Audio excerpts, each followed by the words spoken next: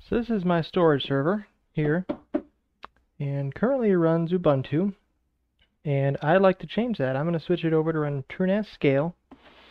This was the lowest cost ITX motherboard I could get like 5 years ago, and it used to run FreeNAS, and now it's going to run TrueNAS again. So at some point in the past, I upgraded the server so that it could do more than just host storage, and I've updated it a couple times.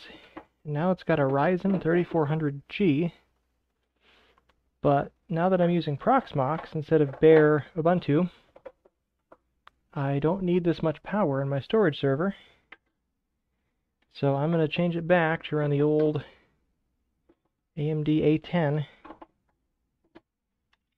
which will be just fine for running my ZFS pool. So here's a bit of a view of the inside. So this is actually a Pico PSU here, which is designed for, it's powered by this little brick over here.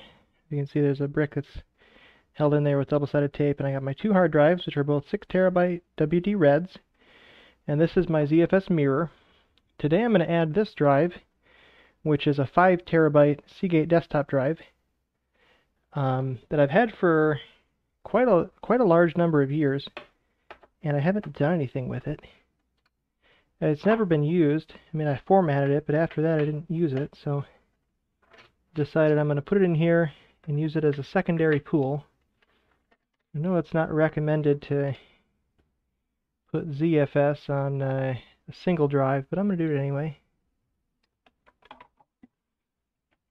So in addition to these 3 drives, I got a 240 gig SSD that's going to hold the operating system. So this is the network card I upgraded to. It's an Intel X520 DA, which is a PCI Gen 2 10 gigabit card. So there's network card. So this is going to stay in the TrueNAS server. Now the motherboard needs to come out. I didn't put a lot of the screws in at the time because it was too hard to get to. So I guess that's good now. Okay, we got the motherboard out. From what I recall, I have to take the motherboard out in order to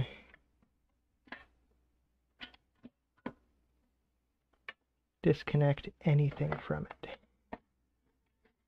Okay, so motherboard is coming out. Another reason to add the 5 terabyte drive by itself, because I only have 4 SATA ports on the new board. I only had 4 on this board anyway. One of them is going to be used by my OS drive, so that leaves me with 3. I have my existing mirror, which is 2, and I can't really upgrade that from a mirror to a RAID Z, nor would I necessarily want to. So now my Ryzen board is free.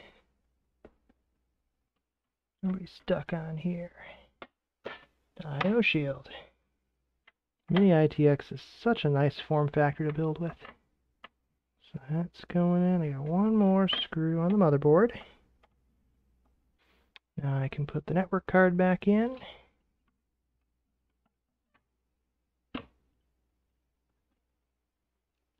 And the Pico PSU can go in. There's the EPS connector. Okay, so if you read the manual, power and reset go there. Power LED minus, power LED plus. So SATA 1 is going to be my boot drive. Yeah, put you in there.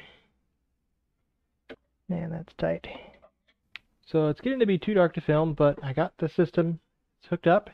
I am imaging a new USB stick with the latest version of TrueNAS SCALE, and I will come back to you when I have it running. Okay, so TrueNAS SCALE has been installed.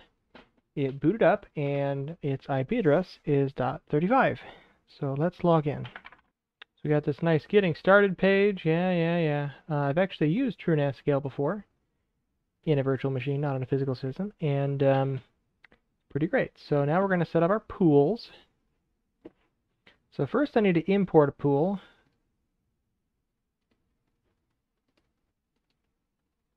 Let's see what happens when it imports it. Okay, here we go. So these are all my data sets that I had before. I'm gonna rearrange these a little bit, but the data is here. The data is imported. So I'm gonna create another pool. And it's gonna be my unsafe pool. And it's gonna use just the one drive, the 5 terabyte. And it's very, very discouraging of using only one drive. But we are going to do it anyway. That's why we named it unsafe. And we're going to use the unsafe pool for stuff that we don't need to back up. Or, I mean, RAID is not a backup. So we have two options for the unsafe pool. It's a single 5 terabyte drive versus the safe data pool, which is a 6 terabyte mirror. So on the unsafe pool, I'm going to put my security cameras because that data gets refreshed basically continuously.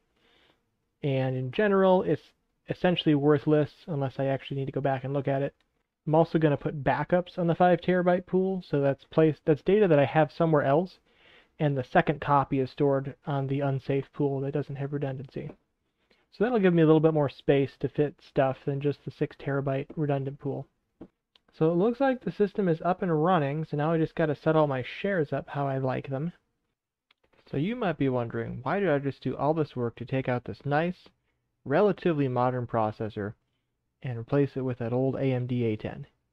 Well, TrueNAS doesn't really need that much power for the size of disks I have. I'm not running in RAID Z, and I'm only using 10 gigabit Ethernet, so it's not like that much bandwidth is running through the system. And more importantly, I wanted this hardware back because it's nice, and I have a project coming up involving GPU pass-through. So stay tuned for this project because it's coming in the next few weeks. Thank you for watching.